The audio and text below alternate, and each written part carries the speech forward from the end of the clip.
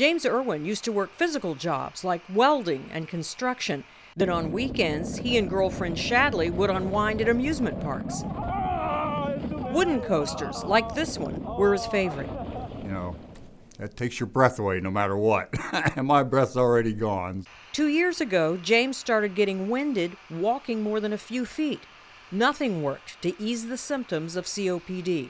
That's when Dr. Frank Sherba approached James about a trial of a new procedure called targeted lung denervation, or TLD. Research has shown that in COPD patients, the vagus nerve is overstimulated, causing extra mucus production.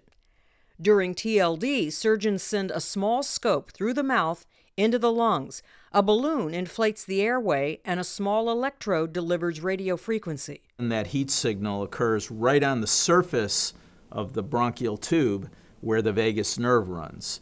Doctors rotate the catheter and repeat the procedure 3 times to interrupt the nerve signal, decreasing mucus. I think to have another option where we can give them more good days to avoid the healthcare system, I think is potentially huge. I'm not coughing as much as I used to. I'm not having as much phlegm or mucus like that. Making it easier to enjoy simple things like time outdoors with Shadley.